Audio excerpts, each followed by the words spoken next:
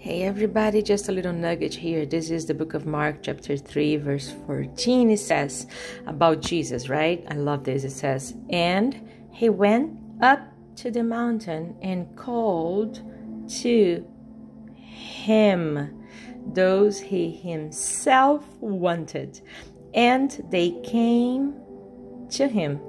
Then he appointed 12 that they might be with him, and that he might send them out.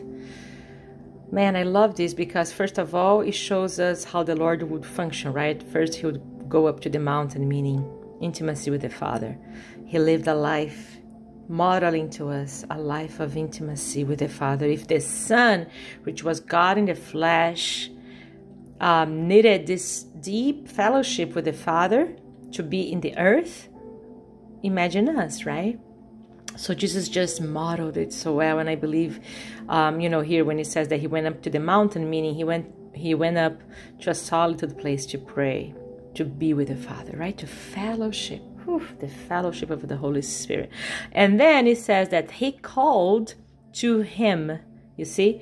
So our first call is to Jesus, is intimacy. We're called first to the Son, to him. Those he himself wanted, and they came to him, right?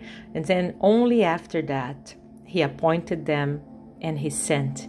See, towards the end here, it says that he might send them out. Many times, people in the ministry, those are called, we want to be sent out without being sent in.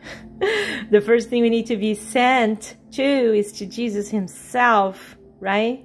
To be with him, and then he can send us out. Because if he sends us out without knowing him, it's a tragedy, guys. We don't want that, right?